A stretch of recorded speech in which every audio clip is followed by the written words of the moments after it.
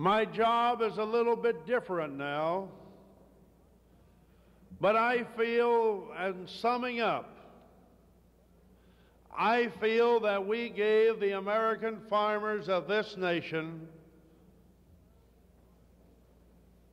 the biggest, fullest, most complete package that they have ever been given in any period in history, and we did it in 24 hours' time.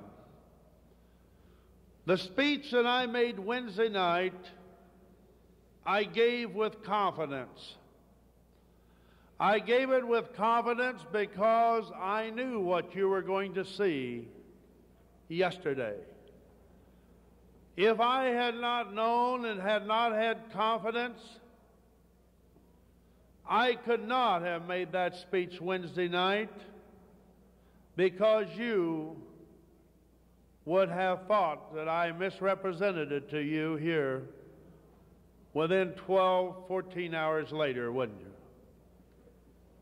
I gave it with confidence because I'm confident. And I've seen more confidence in talking to the delegates in the halls than I've seen in this organization since 1967. The only difference in this is the confidence, and I really couldn't say that there was that confidence then. I should have said enthusiasm in preparation for the milk holding action. This is a different kind of enthusiasm along with confidence. And I know that everything is not going to work perfect, but it's going to be all right 90% of the time.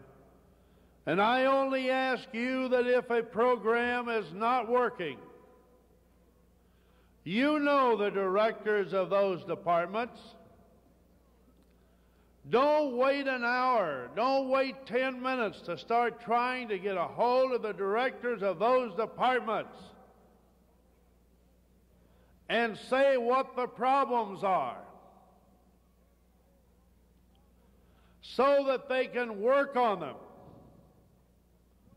and talk about the positive things of collective bargaining and our accomplishments, but more than our accomplishments, that we have the structure that can deliver us contracts based on the cost of production plus a reasonable profit. Let's make that our prime conversation instead of that old cow that wasn't a cow, turned out to be a small steer or something 6 years ago or 8 years ago. Let's turn it around. Let's not live in the past, but let's think of today and tomorrow and work together like we've never worked together before. And now timing is so important. What do we do now? What are our priorities?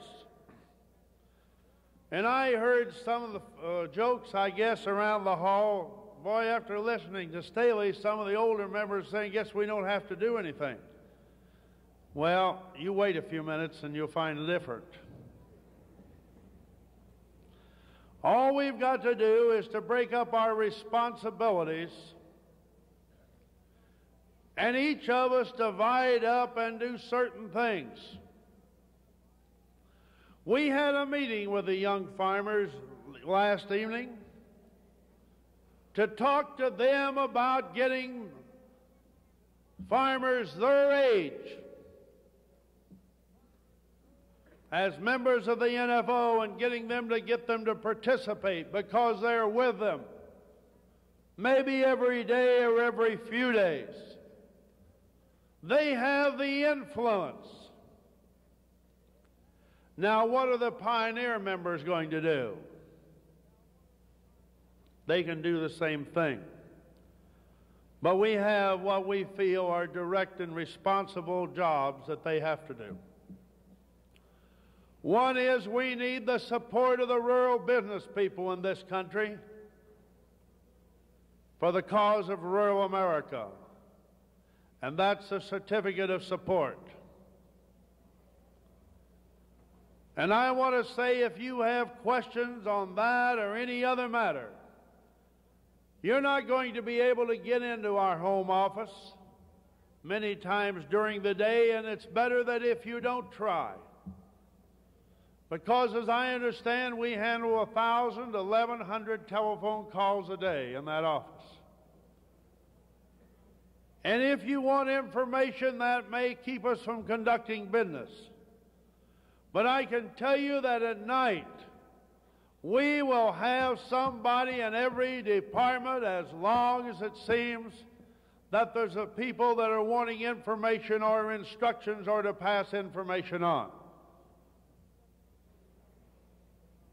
And so after the hours of 6 to 6:30, because most of the departments are functioning till that late, and they do come back every night, somebody's responsible. But everybody is willing to come back whatever time is necessary to give you the assistance so together we can do the job. How important is time, and what are we going to do? We're going to ask the Pioneer members, because of their prestige and known in the communities for a long time, to contact the rural business people immediately on the certificate of support. And let's do that next week so we can do other things the following week. And then I challenged the staff last night in very direct terms at a meeting at midnight, shortly thereafter,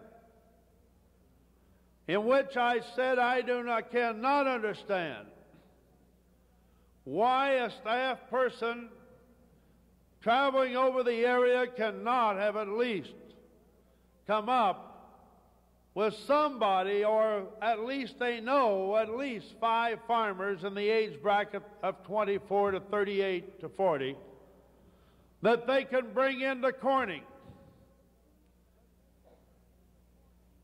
And you know, somebody asked, can we bring anybody older? I said, I don't care if somebody 98 years old drives a car in and brings the 5 with him. If they'll ride with him between 24 and 38, he's welcome to be there. Now, what point am I trying to say? I am trying to say to you, it's all right to slip in a guy maybe over 40 once in a while, but the ticket I want you to have as admittance is a carload of farmers 24 to 38 with you.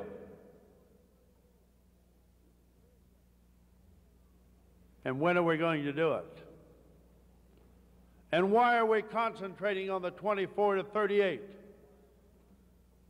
You know, there are many reasons. One is there really was a big gap of time in there that nobody stayed on the farm, wasn't there? We almost missed a generation of farmers, you know it?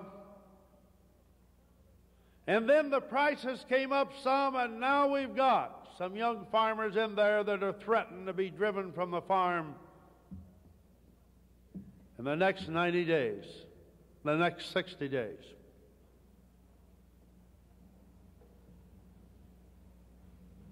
And I think that if there's one thing that you can leave here with is pride. You know, the system and the structure that's put together that I believe we're all proud of wasn't put together in a day's time. It was put together over the years with hard work from you and all of us. But you know, a structure and a system is like a new tractor. If you never take it to the field, it's never going to be productive, is it? And now that the structure and the system is there, I'm trying to get across one point. Let's talk about the capabilities. Let's make that the byword of rural America. And when there's problems, instead of talking about those, what few there will be, let's keep the system and our goals of the cost of production plus a reasonable profit at the top of our minds, and take care of the others as we come to them. And immediately chase down that director of that department that you feel that there's something not being done right wherever it is in this nation. And failing to get that done, call for Orrin Lee Staley and they'll put the notices on my desk that a call has come in to return. If you can't get it, probably somebody will return it. And if they don't give you a satisfactory answer, you call Orrin Lee Staley. I'm there most of the nights to 9 or 10 o'clock. And I enjoy to talk to you, to know what's going on. Now, what do we want to do, and when do we going to do it? The certificates of support immediately. Staff will be assigned responsibilities. But the first step that we want to be sure is the farm age and group, and I'm stressing 24 to 38. Don't turn down 21 or 22-year-old farmers. But in most cases, they have not been managing it long enough to be effective in influencing others their age. But that's not always true. It's fine to bring along some seniors in high school or just out, but concentrate on the others that have the most production right now.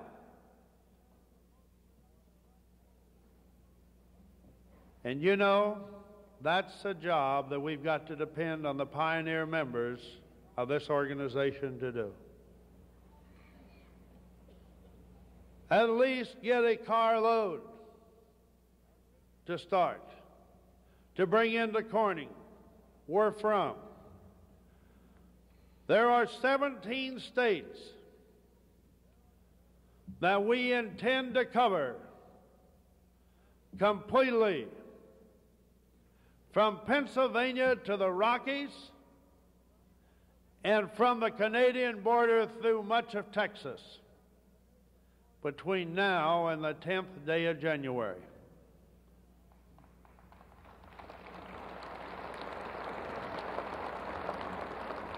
And how are we going to cover them? What's our goal?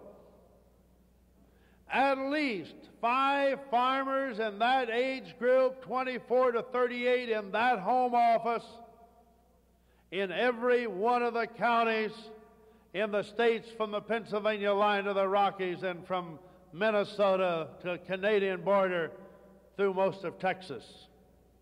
And we're going to plot and keep a record of those farmers that have been in there, how many from each county, and who brought them.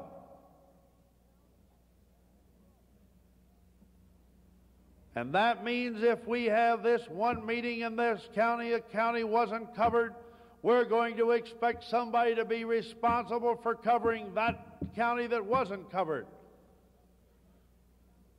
And so what are we going to do?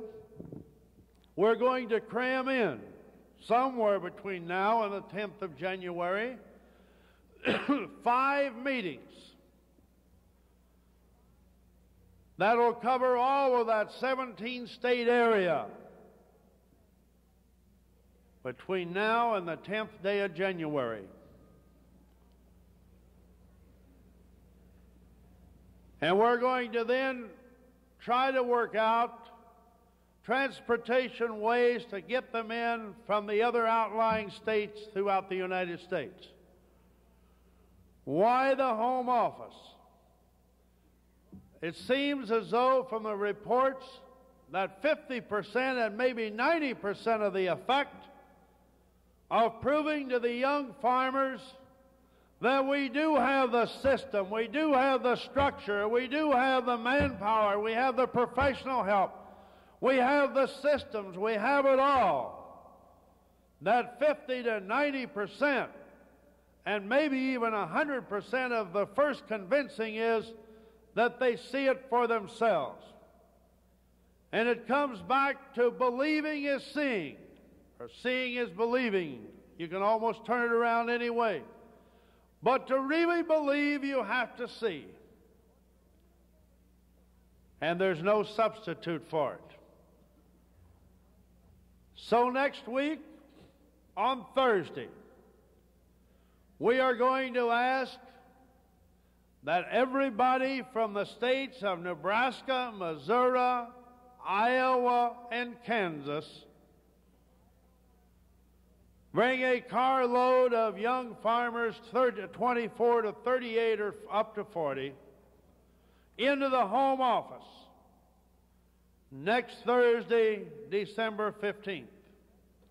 That is a week from yesterday. And then on Saturday, we're asking all of you from any of those states, Michigan, Ohio, Kentucky, Illinois, Arkansas, Missouri, Texas, Kansas, Nebraska, Colorado, on up to South Dakota and North Dakota, from the Missouri then on, Iowa, Minnesota, and Wisconsin. I don't believe I missed a state in that perimeter, did I? Oklahoma, I did miss. Oklahoma was very definitely included. Indiana, any other? Well, Montana's welcome to come, and I understand they're coming, and that's great. That will be a week from tomorrow. What's that date? What's the date on that? That's on Saturday, a week from tomorrow, on December the 17th. We will then make our announcements after we've had some plans, but we're going to have to come in with some more before Christmas. Now, why are we pressing? You know, people brought in next week, I would say will have 5 times the effect of people brought in the middle of January. I'd say they'll have 50 times the effect of people brought in the first day of March, and maybe 1,000 times the effect of people brought in the last week in March. Because we're going to get them to bring more in. And then we'll work on the other states, working how to charter planes and all in from the other states across this country. Do you believe that if we accomplish that, that we'll turn this country upside down by the middle of January?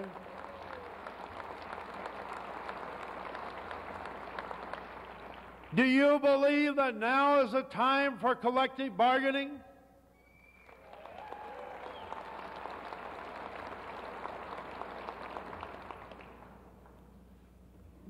You know, there's no reason that as long as there's an ounce of breath in anybody, that they're not good for one last round, you know. Muhammad Ali is proving it every fight, you know, once in a while. And what I want to say is that I want to mass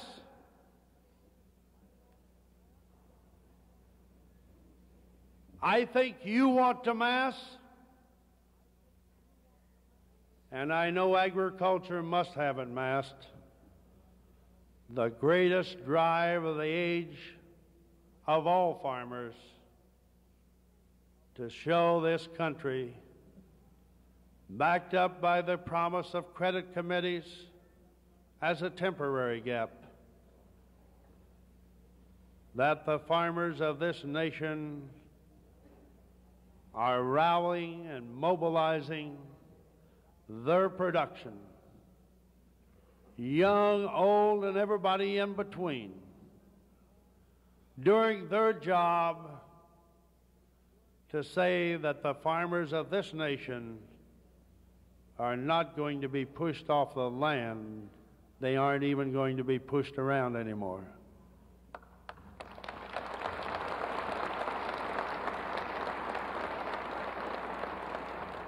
It's the priorities we establish. You see, we can't very well have it over all that country that I talked about next Thursday, because you won't hardly have time to get there and get back, would you? But in between, we can have the 4 states, Iowa, Kansas, Nebraska, and Missouri. And if some of the rest of you want to come in, fine. But you know what? We expect Kansas, Iowa, Nebraska, and Missouri to be back on Saturday with another group, because they're not that far away.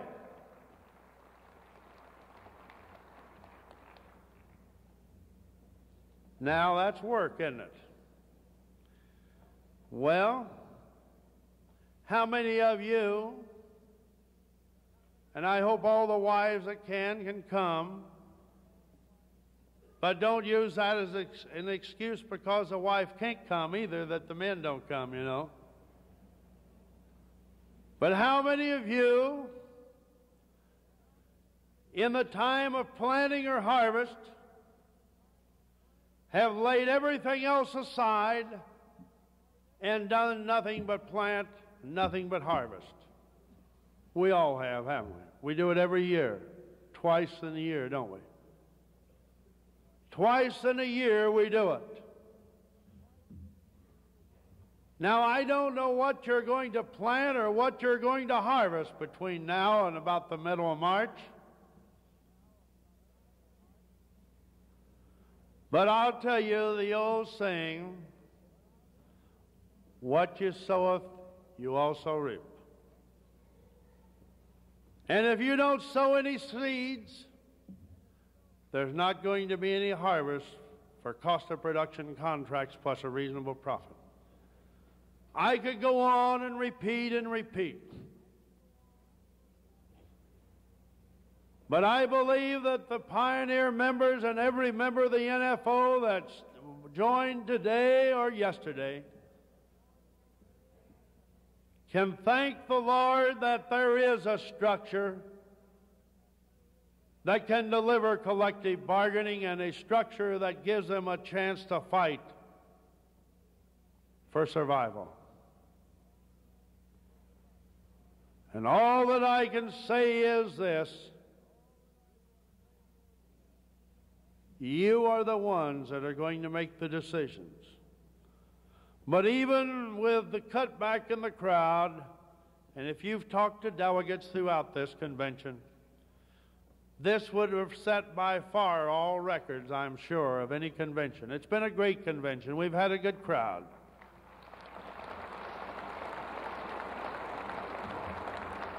But just for the people in this auditorium right now, if everybody pledged that they're going to bring 5 young farmers, 24 to 38 to 40, into Corning, Iowa, next week, just in the areas I named, it'll be the biggest kickoff of a drive for fairness and justice this country's ever seen. And I can't speak for yourself or for you. I can only speak for myself. And that is, I'm a little edgy. You know what I'm edgy about? I want to get into the battle and show the farmers can really do it, and we can say this is our production. You don't get it if you don't pay our price and our contracts. And I want you to help us do it starting next week. And I don't want you to let up until we've turned this country upside down. And I mean upside down for the farmers of this nation and for their survival and their welfare. We've got the structure. Let's go and let's do it. Let's don't put it off.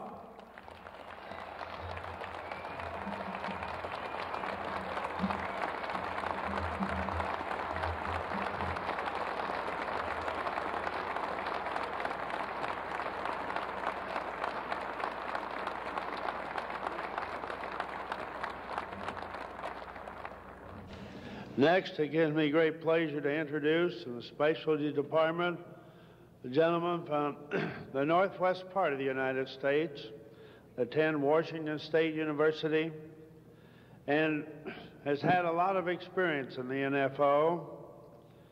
And now the one commodity that we have reached approximate 10% of the nation's total production, and it's not a small commodity, and that's sunflowers. It comes under the Specialty Department. There's a little over 1 million acres that's produced in sunflowers over the United States, and they have, will have, if not already have completed, about 10% of those acres being delivered through NFO, and most of it for export in sunflowers. And that's been a tremendous job that has been accomplished, as well as some other programs that they have going. This time, it gives me great pleasure to present to you Shelley Robertson.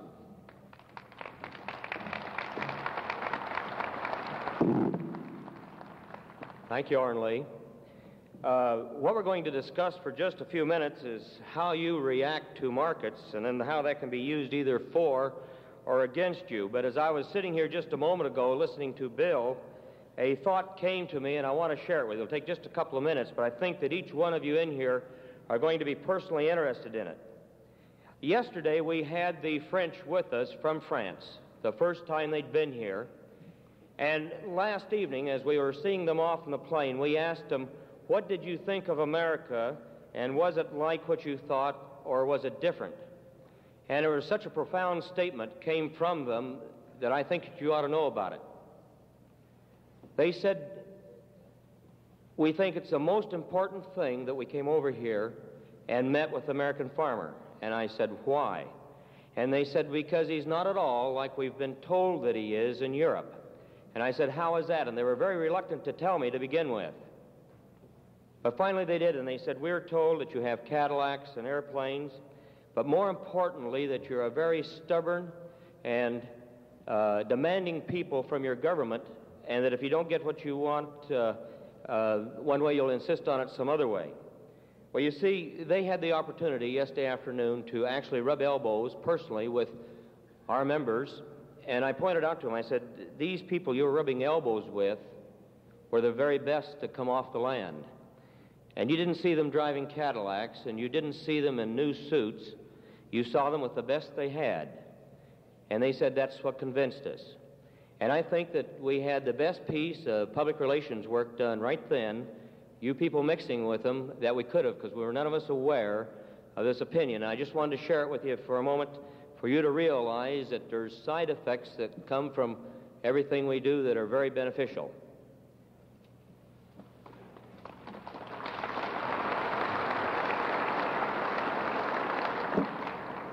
To begin this discussion now this afternoon, first we have to look and analyze your marketing habits and see what it is that are your goals and see how those are affected.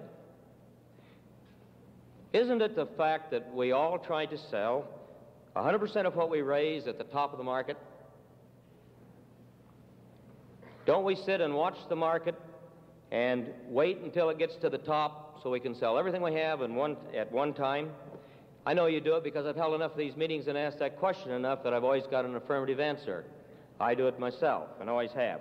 Well, let's analyze that on the overhead. Will someone kill the lights, please? Would someone kill the lights, please? Thank you. All right, as the market goes up, what do we do as farmers? We hold, don't we? And why do we hold? Hoping for the market to go higher. How do we know when it hit the top of the market? When it goes down. Yeah, it's funny to laugh at right now, but you never think about it until you draw it out and look at it. And that's why we're doing it. So we try to sell 100% of our production at the top of the market. And already we've discovered that there's no way we can do that we're going to sell in the down market. Now, we just held a class in Corning this last week, and I learned something that I didn't know. I discovered that only 3% ever sell on an up market, and those are forced sales. That 7% sell in this area here on the down market, but 90% sell as it bottoms. Well, if that's the kind of a marketing theory you're have habit to or committed to, it sounds pretty unpredictable, doesn't it? As a matter of fact, it is unpredictable, and because of this pattern, the trade has developed a system to get the production when they need it, because they know that they can't get it otherwise. And so as the market goes up, they know you will hold, and when it breaks sharply, they know you'll start selling. If they don't get enough production the first time they do this, they'll again run the market up and break it, and again they'll get production. This is known as milking. We milk the production out when we need it. Well, there is a better way, and we have an answer for it, but let's analyze what the trade does while you're holding. And it's important to realize what they're doing so you can see the solution to it.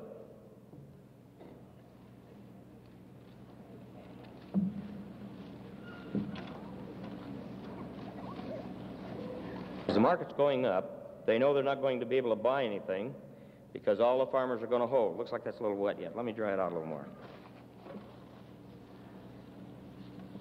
There we go. All right, as the market goes up, they know that you're going to hold. And so it's during that period of time that they do their contracting. That's why they're called a trade. They buy and they sell.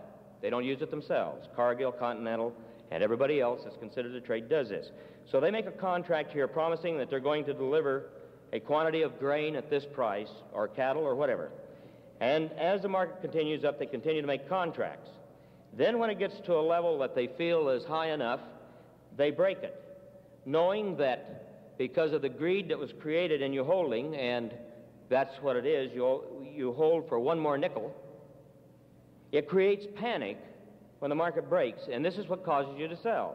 And so you start selling here, and most especially here. So you see, if they sold a contract at that level and picked up the production for it at that level, that difference right there would be profit. The whole system is so designed that everybody is after a down market because that's what you make money on. Well, what is the solution to that?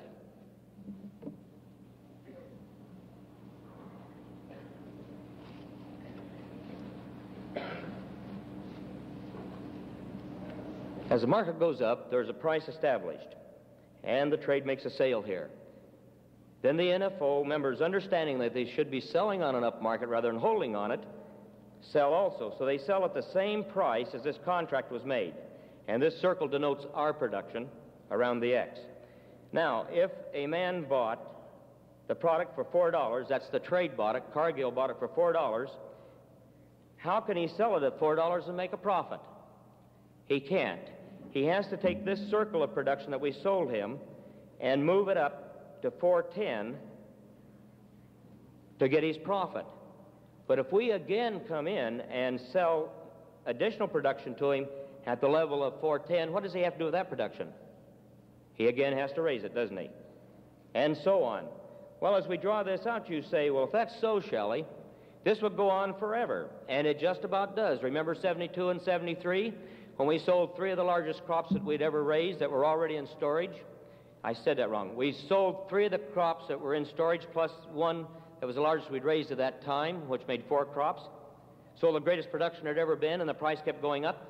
The reason was that people were buying at levels and had to raise the price so they could get their profit. And finally it came to a halt. What were some of the things that caused the halt in 72 and 73 to stop this process from going on? Well, first they had to stop sales. And if you remember in wheat specifically, the first thing that happened was that they got together with the Millers Association and started talking about dollar bread. The next thing was that they started bringing wheat in from Canada. The third thing was, and one that you're very aware of, was that they reviewed the contracts and wouldn't allow soybeans to go to Japan, stopping the sales or the movement. And then finally, the one that we're always well aware of is embargoes. Well, there's many more ways that you can stop this sale. I can stop this sale if I get on as an county extension agent or anyone that reports the market and say, gentlemen, because we had such a high winter kill in hogs last year, you don't need to worry this winter or this next spring, and they said that last spring, you won't need to worry because the price is going to go up. What did it do? It went down because everyone held. Nobody had to raise the market to make their profit. All right, so we come up to put a floor on this price at the cost of production plus a reasonable profit. Ladies and gentlemen, it is that simple. It is so because 3 weeks ago I was in Minneapolis and met with traders up there, and I drew this on a table napkin while we were having lunch, and I didn't have one man argue with me on it. Not one man. So I knew I was absolutely correct with it. The amazing thing is that we stumbled onto this several years ago and didn't realize it. When I used to interview professional people out of the field to bargain in grain, it was a long, involved process on how we were to raise the market through collective bargaining. And one evening at 6 o'clock, it was very late, and I was tired, and I thought, how can I do this? Because normally it takes 2 hours. And so I turned to him and I said, we raise the market the exact opposite way that you lower it. He sat there and thought for about 5 minutes, and he said, you know, it'll work. That's how we come on to this, and this is a presentation that we're giving our young farmers that come to Corning every week, and Orrin Lee and everybody has looked at it and thought that you ought to have an opportunity to see it also. I ask you this final question. Can you think of a better way to raise prices than this? NFO needs your production, and you need NFO. Thank you.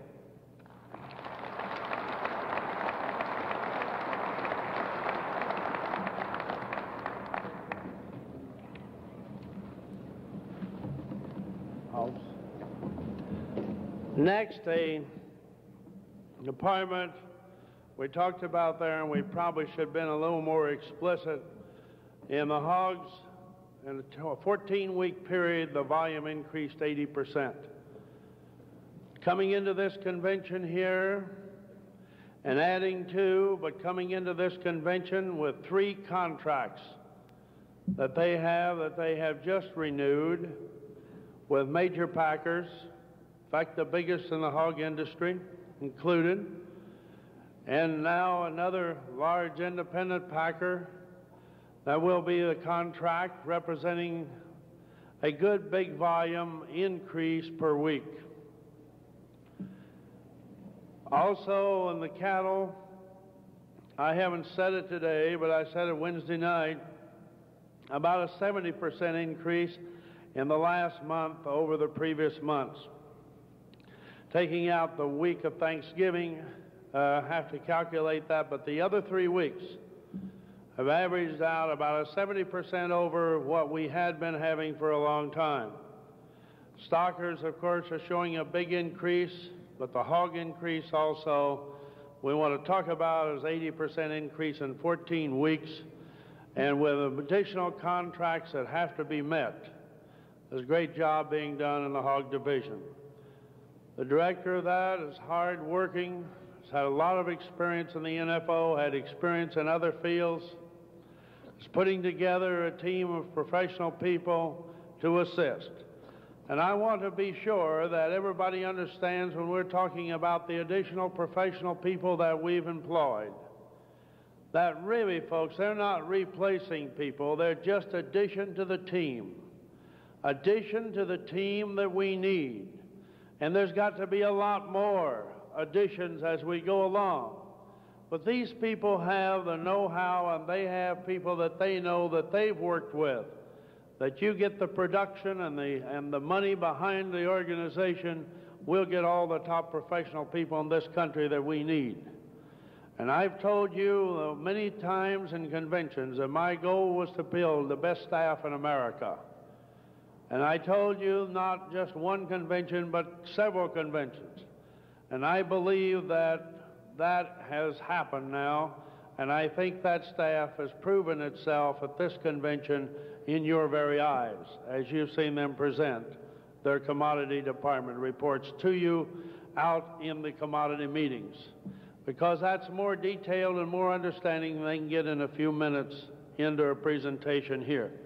I'm glad to present to you the Director of the Hog Division, Alan Skrull.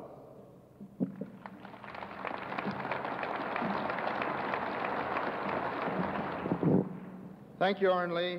Ladies and gentlemen,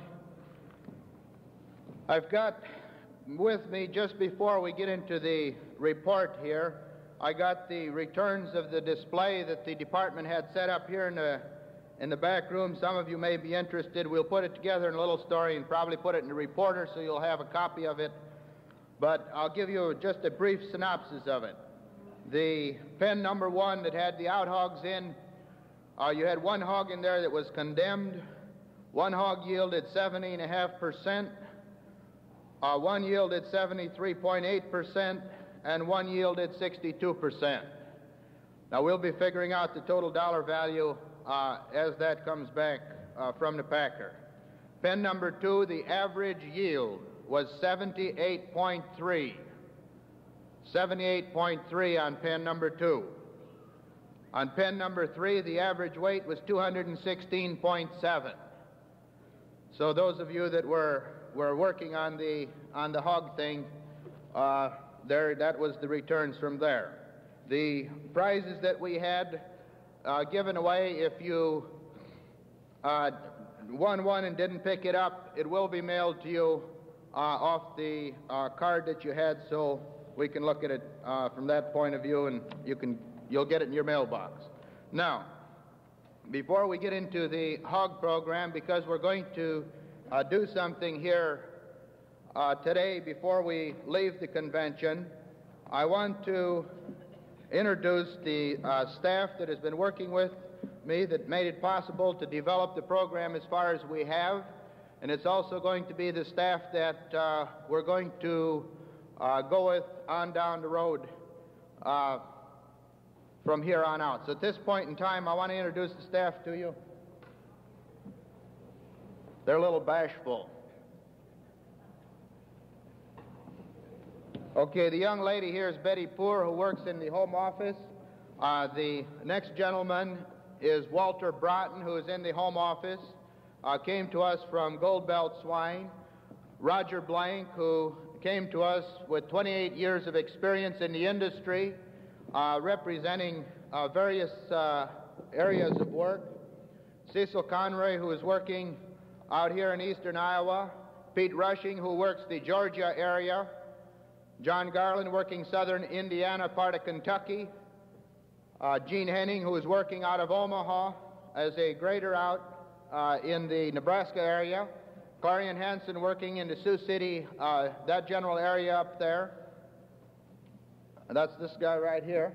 Bob Peterson, the man that was responsible to put the display together with the hogs, working in the Corning area, Stanton, Stringtown. Lloyd Roofing, working in central Missouri. He's the man that will be going out to work with the Ohio, Indiana, Michigan people as we put together a professional staff to handle that area and give us the assistance we need. And I'll tie that into the program here in a minute. Bill Talbert, one of our supervisors, will be working the eastern Iowa, southern Minnesota, corner of Wisconsin.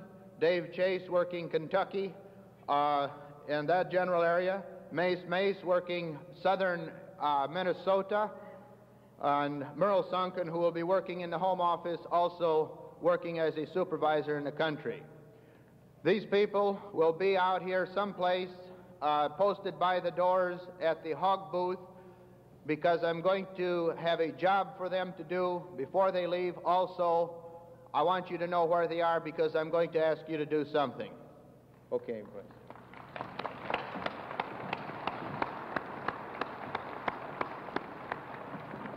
I think every one of them is a professional. They are. They're good. And believe you me, if you push them a little bit, you can really get to work on them. So I'm real proud of them. Okay, let's get into the... could we have the lights dimmed a little bit? Let's get into the cost of production plan. I have here a transparency, a nationwide plan for hog producers to receive a cost of production under contract. Back some 1976, we started with a commitment to bargain. We put the 3 to 4 million head of hogs on that commitment to bargain, but that was an inventory of people that believed it could happen. They had the feel that it was going to happen. They had the guts to put their hogs on there, and they're really the ones that started it off. From there, we turned into the negotiated interim supply contracts, and we have introduced in the hog meeting a hog contract for NFO members. It's exclusive and unique to the members of this organization. In that NFO hog contract for NFO members, there will be a cost of production formulation that we're going to be working off of. How fast we get to that point is going to depend on us and what we do when we leave this group or this convention. Please turn this tape over to side number 2. Now, at this point in time, we're here. That's where you are. You're over halfway. You're on the downhill run because the next step is a cost of production, and you notice there's no timetable on that one.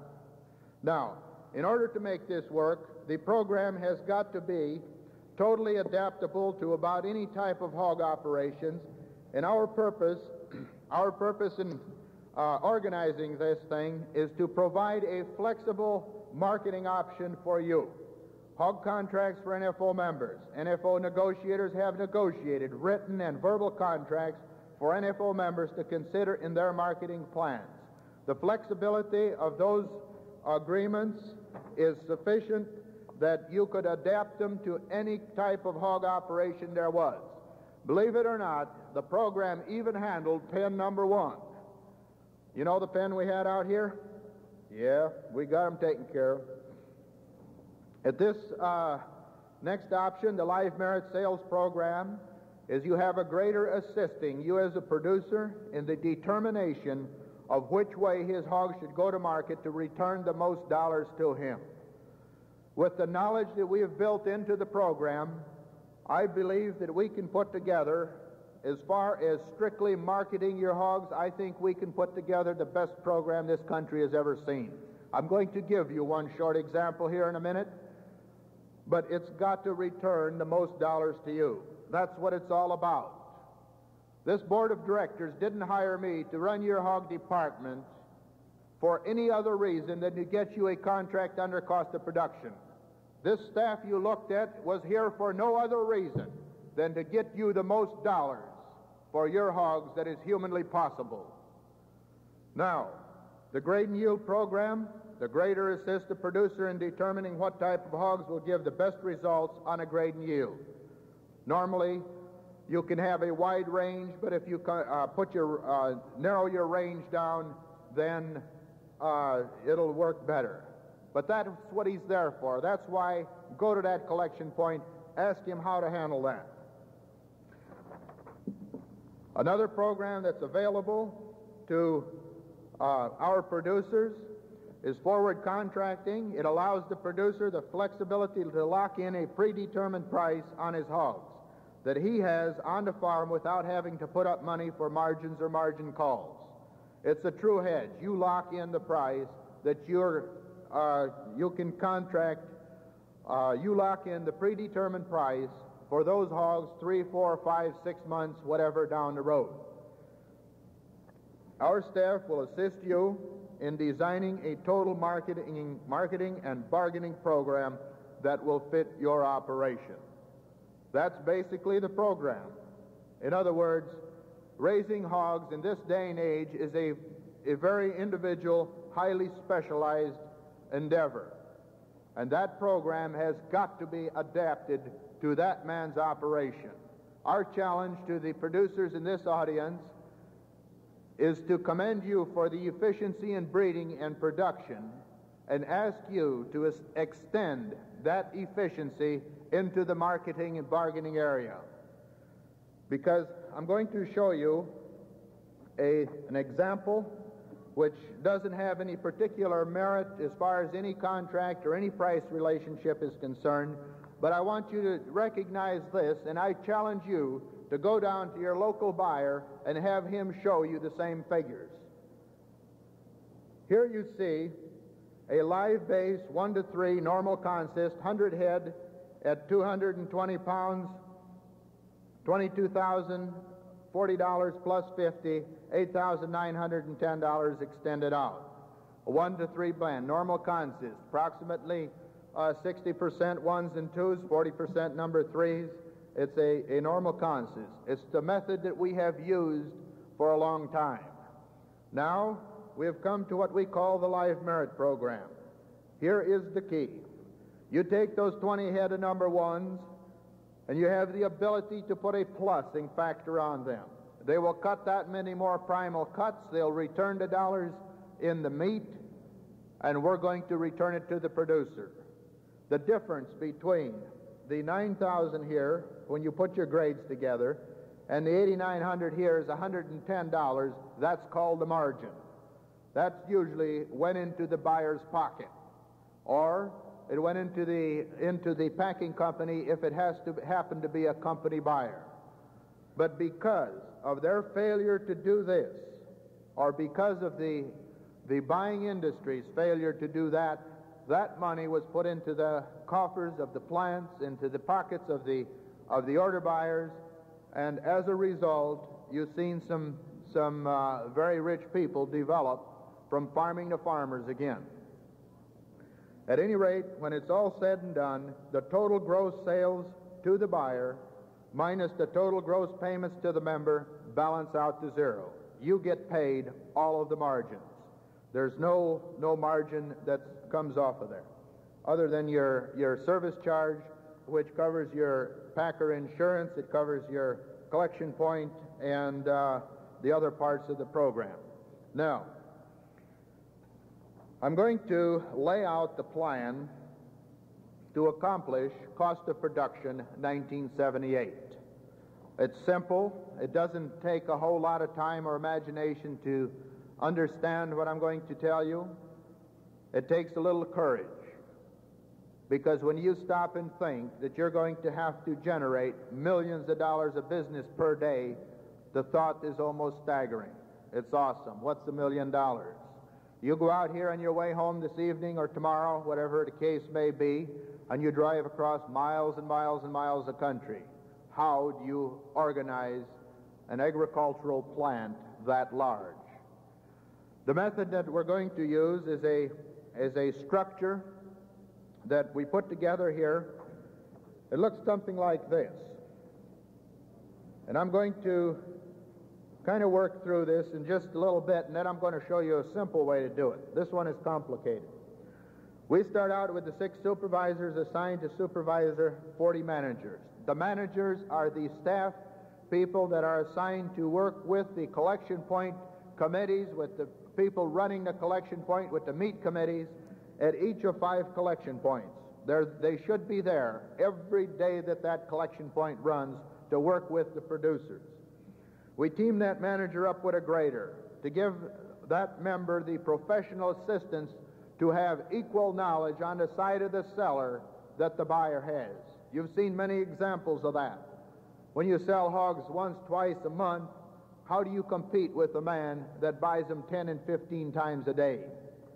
Well, the way you compete is to take a grader, work him from collection point to collection point, so he's doing the same type of work, and then you run him through run him into the plant and work right with him in the plant so that he can represent your hogs right. Now, those 5 collection points would have an average of 4 counties delivering to each collection point, and you take that 4 counties times the 200 collection points currently in the system, that would give you 800 county hog coordinators working in the country. Now, we want every county. 2 years ago, in the annual report, I said we needed a county hog coordinator in every county. Some things happened that we couldn't pursue on that. We're going back to that program. But before you leave this convention, I want every county president to go past that hog booth and get a county hog coordinator for your county. The staff will assist you there, but make no mistake about it. If we're going to go to the wall, if we're going to price them at cost of production, it's going to take the horses, not the ponies. It's going to take the horses, and it's going to take a good horse in every county, because he's got to work out a workable program of 1 load per week, minimum. 1 load per week. Projecting it out, you see here 160,000 head of hogs per week coming out of those counties. If you worked alongside of that you'd have 320,000 head of hogs coming out of those counties. That would figure out somewhere between 15 and 20% of the hogs in the United States. Now, there isn't a county president worth his salt that can't get that done. Because I know that every county president here knows a man in that county that'll do it. There's 8 cents a hundred defray, or expense money that he can use to defray his phone calls, some of his gasoline, and that. Now, if you don't want the money, take it anyway. But you take it and you go down to the florist and you buy your wife a dozen roses every week. That's right. You won't have to worry too much then about having her answer the phone. Might even take her out to dinner. It amounts to $32 a trailer load that you put together with your committee. Or those people are to recruit township hog coordinators to work with them, or the hog committee. Maybe you want to take the $32 and have a weekly or a monthly meeting of the hog committee. Have a dinner. But at any rate, take the money and use it. It's part of our budget. We want you to use it because, well, you're entitled to it.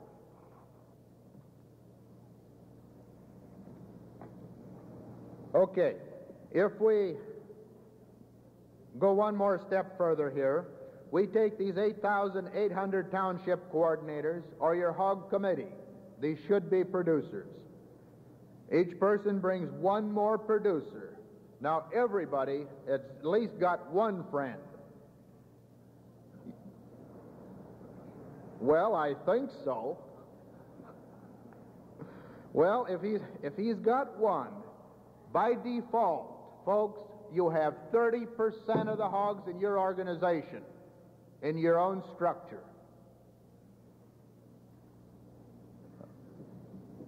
Man, ain't that something? Look at that. Well, you can't even see it.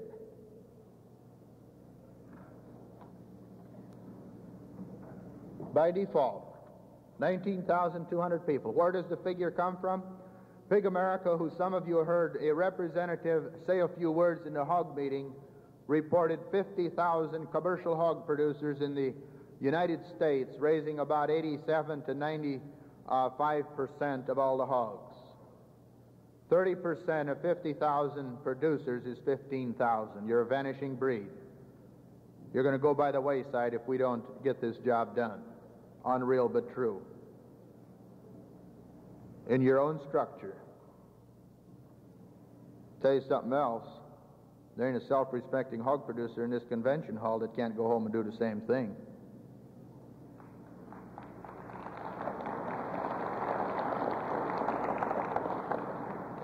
Boys, we're going to go to the wall in 1978 and price hogs at cost of production. Any way you cut it, that's the direction she is going to go. We've got a plan, we've got a program that's adaptable to everyone's operation, but we have got to have the courage to take it there. Now, I'm going to show you the simple way to do it. Some of you in the hog meetings seen this happen. But let me take and give you an example.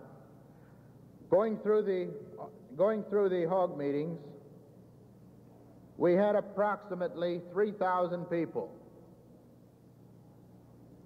that walked through those doors. We counted every meeting for Monday morning. 3,000 people. Now, these are all hog producers, or we're going to assume they're all hog producers. And I don't know, hog producers generally have that smell of money about them, you know. Some of these grain farmers hadn't experienced this convention. Man, you wouldn't think that all that grain would smell that bad, would you, after you processed it? Think about that. Well, we had approximately 3,000 people go through those hog meetings. We'd have had a lot more if we'd had some decent weather, and there's another storm moving in out east again. But these people, because of their charming personality, ought to be able to get 5 people. You know that? I don't think there's a hog producer in this convention hall that can't do that. Now, 5 times 3,000 is 15,000. What do you think? Should I make reservations at Vet's Auditorium in Des Moines next week?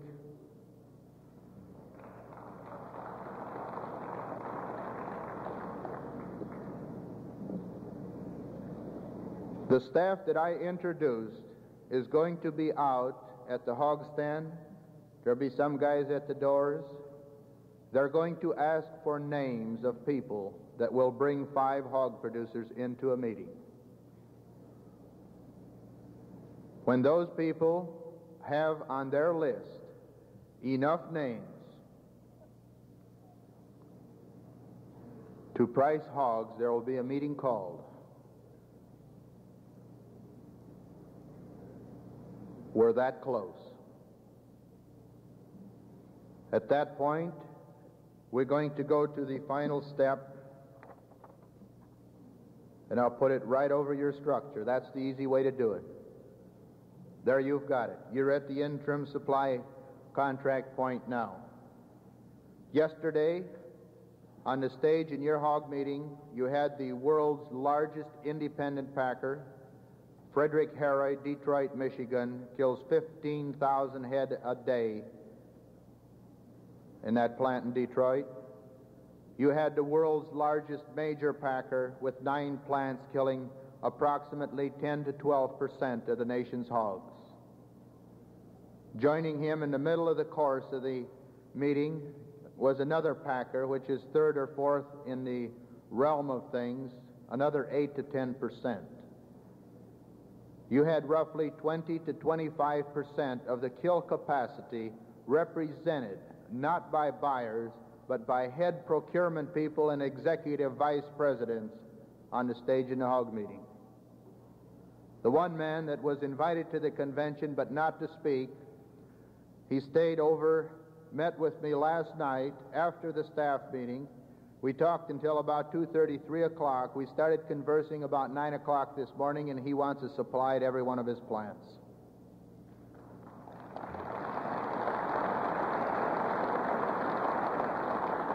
Ladies and gentlemen, that happened since yesterday afternoon. Now, the question is, do we have the courage to cause that to happen? You've seen the horses that are going to take the front line. They're going to take her straight on the nose. But boys, we have to be behind them, or we as producers won't get it done. They'll take the beating. I will go against the presidents of these companies and against their chief honchos. I'll design the programs. We'll make it work. But I need them horses behind it, because when you start tacking this thing here on a $3.2 billion business, you're talking about establishing a cost of production from coast to coast on hogs. It's going to take the horses. It's going to take those 3,000 people bringing that carload of producers. I want every county president that's here, every leader, when they get back, to call a meeting of 2 or 3 of the top hog producers in that county. Show them those statistics. This is all you have to show them. That you want 3,000 people that are willing to bring a carload of people to Des Moines, Iowa, to Vet's Auditorium, or maybe here, or someplace. When we have that list compiled, you have the structure to cause it to happen. At that point, we'll be able to take this chart and take these question marks off of there, because I don't know.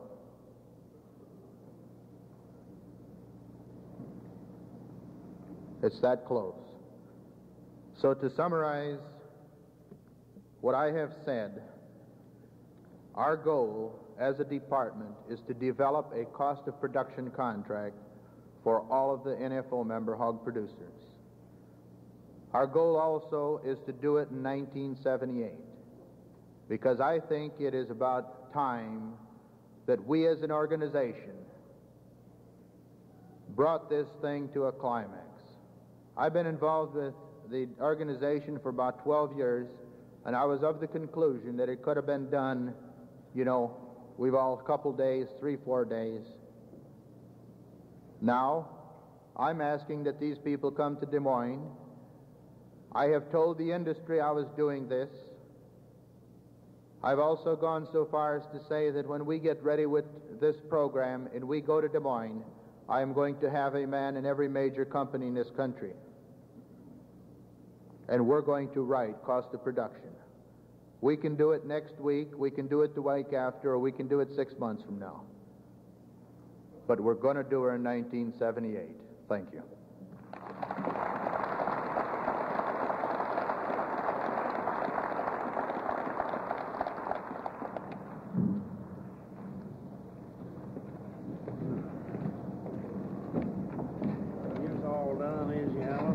Okay, fine. Now it gives me great pleasure to present a man that has been with us a long time, that has given such great study and devoted and complete leadership in the organization. One that fought quite a battle for quite a while on the health front, and had open heart surgery about 3 months ago or somewhere thereabouts, and is so vigorous and got so much vitality now that we're all sort of envious of him. But putting together a staff and administering it and bringing in additional people to help is a man that so many of you know and respect, and is also getting the key markets in dairy.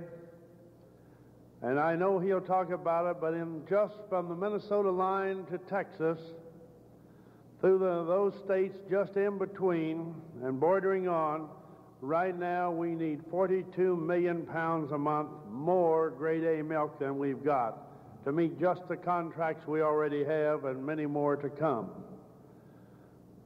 And the key in dairy is getting the key markets so you don't have to haul out of the area.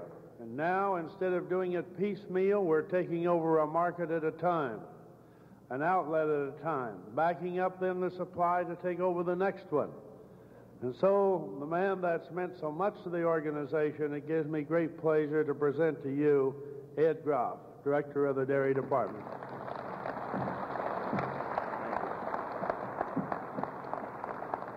Thank you, President Staley, members of the Board of Directors, delegates and friends. I'm going to lead off by giving you what I think has been a typical contrast in how we've lived and how we've tried to produce and what people have said and what we're doing. About a month ago, a young dairy farmer from Wisconsin, I think, said it all when he came to Corning, Iowa, and he said, we can no longer meet our obligations and pay our debts on $9 milk. This man milks 200 cows, so he's not someone that has a sideline in dairy. Another Nebraska farmer, was reported to me, milking 175 cows, says, we really haven't made much gains in the last 15 years when it comes to pricing the commodities. And I look back to see what really has happened with all the talk about parity and prices, and in 1963, 15 years ago, dairy farmers were receiving 78% of parity, and in 1976, at the last available figures, it was 76%. We didn't gain, we lost, really. And I like to add that when we had 78% of parity, we even had 125 billion pounds of milk produced that year compared to 120 billion in 76. So, of course, if the supply and demand process were working with the great numbers of people we have, it shouldn't be this way. And then I thought about ahead to 1990. What would it be 15 years from now unless this organization is successful and the farmers are successful in helping themselves? But there's somebody else that takes a much brighter view of this. That's why we've been fooled. At almost that exact time, the date was November 7th, 1977. The headlines came out in the largest dairy-producing state in the United States, Wisconsin. Dairymen are celebrating 82.3% of parity at that particular time.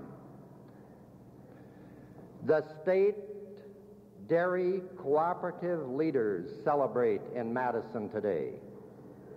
It wasn't the farmers at all.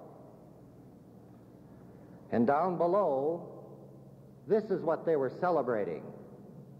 In contrast, wheat prices currently are at 43% of parity, corn at 46% and soybeans at 63%. They were celebrating the low prices that someone else is getting in agriculture.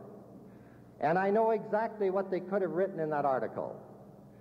I know what they're telling the dairy farmers, to feed this cheap grain now and produce more milk. And I'd like to have them standing right here today and have them defend that position if they'd only think about it for a little bit. One farmer attempting to get ahead at the expense of the other, and eventually getting back to all of us because they know that that's going to drop the price of milk even though it's only at 82% that particular month. I want you to keep in mind while I'm speaking in this short period of time that all the things that I'm going to talk about, we were doing something in the background that we weren't really making a lot of fuss about or trying to hit the headlines. I want you to think back. And I'm going to make a statement that the NFO can easily affect the price on milk. The NFO members, we can affect the price. But we've got the step to take to stabilize the prices also. And that takes, of course, the production from a lot more farmers putting it together, which we hope will come following this convention. In 1967, we all remember the milk holding action. The results were of that holding action, the recognition we got, but also something else. The Secretary of Agriculture went out and held what he termed shirt-sleeve meetings. And they eliminated a price drop that was supposedly to take place. And along came an increase in price shortly after that, instigated because there was an uprising. And who had that milk holding action? It was the NFO. We affected the price. In 1970, two little things happened in the background. One was a milk reload opened in Stoughton, Wisconsin, and one in Mountain Grove, Missouri. Just two. In 1972 through 74, the NFO again said we'll affect the price of milk.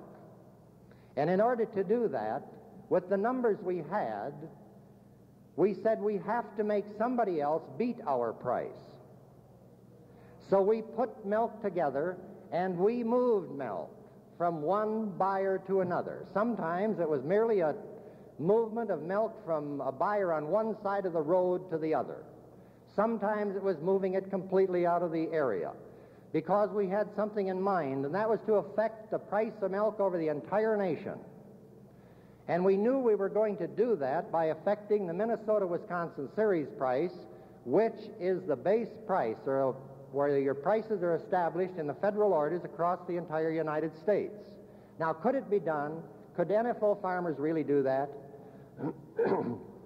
From the time records were kept, in 1960, on the Minnesota-Wisconsin series price, or the base price of milk, we had never seen that price continuously go up, month after month after month, for a year's period of time. Could the NFO make it happen? We tried to.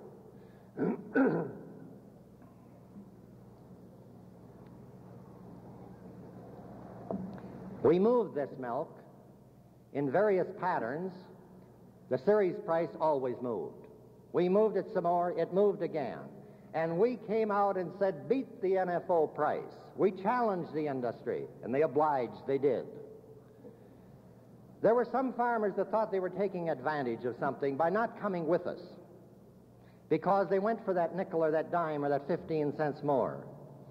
But do you know that that's the only time in history that the Minnesota series price moved for 22 months in a row? Through the flush periods of production, It made no difference. It kept right on going. And we told them that that's what we were going to do, so we affected the price then. You all remember what happened shortly after that when the imports hit us, where they imported one year 55 million pounds of butter. The one product that they said is the dairyman's problem, too much butter. They imported 55 million pounds, along with 266 million pounds of non-fat dry milk, or almost 23% of the total consumption. And what happened? The old leadership used this and marketed and sold it, and our prices started dropping down again. They dropped so seriously that in February or in December of 1975, the price of butter dropped 27.5 cents. In 2 weeks, could NFO do anything about it? Well, one thing happened, that President Staley sent a telegram to John Rainbolt, who was the vice chairman of the Commodity Futures Trading Commission. And he said, I want an immediate investigation on the pricing structure and what's going on in the Chicago Mercantile Exchange. There's no reason for this butter price to be dropping. And all you grade A producers, you just remember that the butter price affects the MW series price, and the MW series price affects your Class 1 price. So it was done to help all farmers throughout the nation. Well, that telegram itself resulted in the next week, the butter market went up 5.5 cents. Here one man affected it by doing something knowing that there was strength behind it, and it came out in the Chicago Tribune. The following week, the spot cash butter market of the Mercantile Exchange, under fire by a farmers group, the National Farmers Organization, charging the market is rigged, has asked the Commission to investigate the price decline. Consequently, butter prices went up 5.5 cents. Well, we did more than that. This is the interesting one. Can you affect prices? Is there anybody here that remembers the meeting held in Darlington, Wisconsin? Near Darlington, out at a bowling alley? And we said we're going to stop the drop in the price of milk.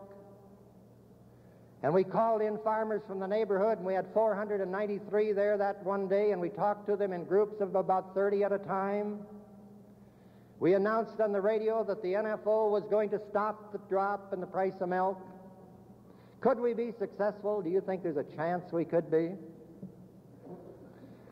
We printed flyers, and on that flyer it said, Dairyman, if you can take a drop in your milk price of $1.50 a hundredweight by spring 1976, you don't need to read this. Well, they read it, and they came to the meeting, and we said we're going to stop the drop, and farmers came with us, and we started to move milk out of the normal patterns again. Did it work? You don't have to just take my word for it. In May, the Dairy Extra, the farm forecast out of the Farm Journal, it said milk prices made a spasmodic lurch back toward the season high as the Minnesota-Wisconsin price series, upon which the fluid prices are based, moved from February's 8.25 to 8.60, all in the face of increasing supplies, heading into the flush. It embarrassed just about everyone in USDA. NFO said they were going to do it. They went out, they put a program together, and the results were there again. The prices went up in the face of everything where you thought perhaps we couldn't be effective. At that point, I happen to think the way farmers market today is under an auction system. The Chicago Mercantile Exchange and the headlines in the Time magazine about this period of time, it says how they affect prices, the Mercantile Exchange, and how they keep food prices down. And with us unorganized, we're the ones that suffer that brunt. So they buy on an auction system.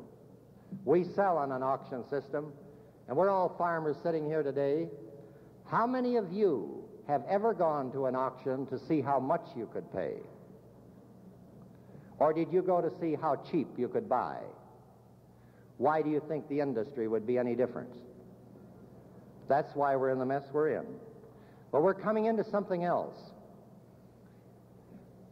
I know that at this time, our opposition has used a tool convincing farmers that the NFO is lacking something in marketing or lacking something in getting the top price.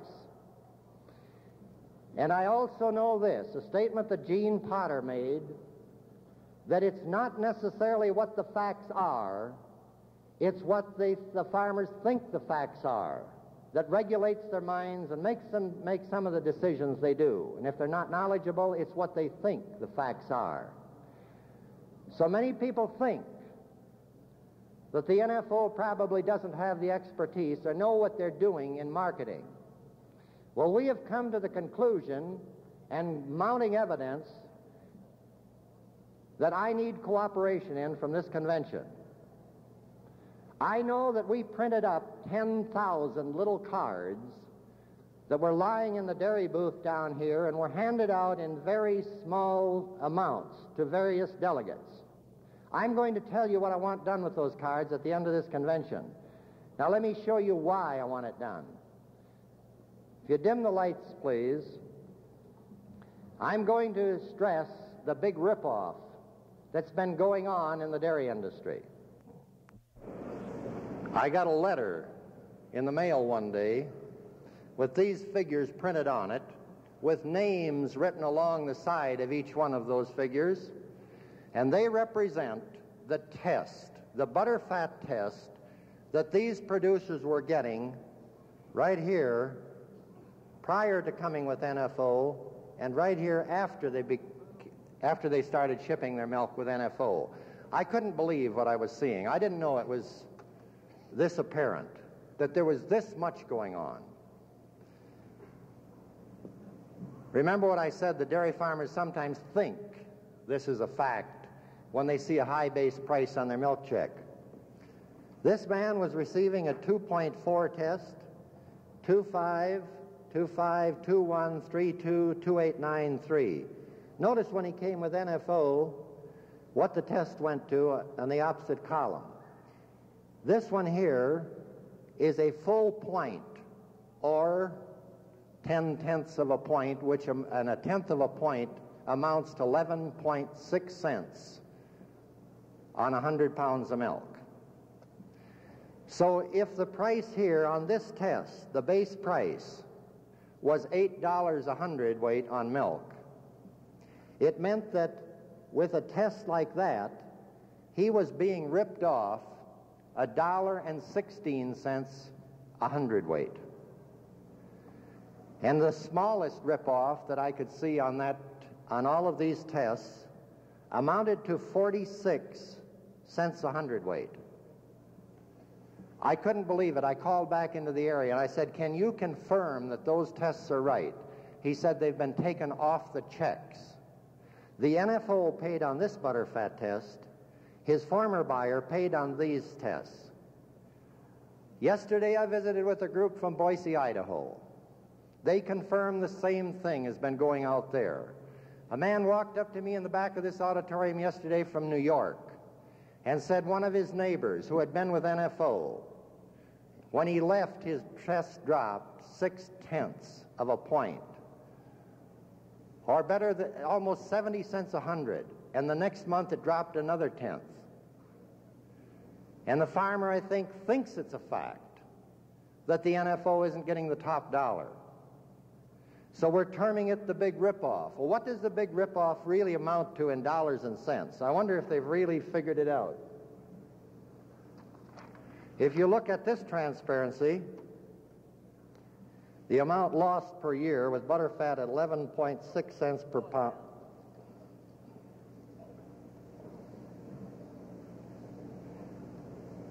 Take note about your production, each dairyman out there. Do you produce 1,000 pounds, 2, 3, 4, 5, 6, or 10? If they were only being ripped off at 0.1%, at these various poundages, it would amount to $423 a year, up to $4,000, over $4,000. Or 2/10 from $847 to over $8,000. Or 3 from $1,200 up to $2,700, $12,000. Look as you go down what a ripoff can amount to. One man in the audience yesterday said he produced 6,000 a day. How much could he be ripped off? Is it any wonder that under methods like this that we believe are happening out there, that mounting evidence is coming along, that there's a big ripoff to farmers? One young man yesterday said to me, you get down into this category, producing 3,000 pounds of milk, you're getting ripped off a four-wheel drive pickup truck. Now, he said if you go down a little farther, you're getting ripped off a his and a her pickup truck. All in the same year. How much that can amount to, we simply said maybe $300 to $400 million a year. When I read a couple years ago that one of the major marketers of milk, one of the adversaries of NFO, said they lost $8 million because they were out to beat the NFO and they paid more than they could, trying to discouraging us from organizing and marketing through the NFO structure. $8 million in one group that they borrowed to outpay. I believe they've found a way here that they felt secure in spending money but making the farmers believe that they were getting the top dollar from them. And I don't know if that 300 to 400 million figure is big enough.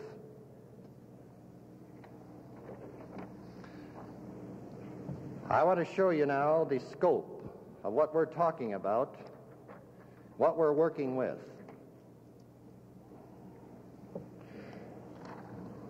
We're calling for congressional hearings. We're calling for auditing of plants on butterfat purchased and butterfat sold. We're calling for federal inspection and supervising of all testing of all milk in the United States from border to border. You're going to become a very important part of that in the next week, because our structure today has us in this position. Those dots on there are the reloads. The X's are where there's accounting done. They're in offices across the United States, and there's one out here at Tualatin, Oregon, and one up here in Portland, Maine. So you see it covers across the whole nation. The scope of our organization is where we need it now. And if you'd like to see it by states, noticing the heavy dairy producing states having more reloads than some of the others, the thing is, the structure is there, and that's what Orrin Lee Staley was saying the other night. Have you heard that it's all here? It is here in the dairy department, because you just heard we need 42 million pounds of milk per month, grade A milk, right in the area that you're sitting in right now, you might say, to fulfill contracts with buyers who buy milk from Maine to California and from Canada down to Texas. We're all equipped to go. We have that all set up. So what I want all of you to do now is those little packets of cards that you picked up. I don't want to find one of those cards in your billfold or your pocket 1 week from today. Will you promise me that? They're not going to do any good in your pocket. Will you promise you'll get rid of them to people that I tell you to? Take those cards and pass them out to the non-members of NFO and ask them to check this and say, do you think there's a chance you might be ripped off? Or hand them out to the man that's a member and not participating in our program. And then 1 week from today, when you've done that, I want you to spend a little bit of your money, 13 cents. I want you to get those cards back from that man or discuss with that man and tell him that you want him to return back to you evidence of what his test had been on his previous milk check, and tell him that you will have an NFO representative help him if he'll do one thing. Ask his milk hauler to draw 2 samples the next time that he comes in to pick up his milk. And let that milk hauler take one of those samples back to his normal buyer like they always do. But tell him that you will assist him with an NFO representative or yourself to take the other sample and have it tested in a certified or independent lab where there's no need for anyone to cheat or not give a fair test. Can you imagine the impact you can have next week across the whole United States? And I want the names of those people where you've handed that card to them. Then I'll give you 15 days to get back to me in the national office, a letter from you again, spend 13 cents, and tell me what the results of that test was. The program, the scope, and everything is here to bargain with the major companies from border to border. Thank you.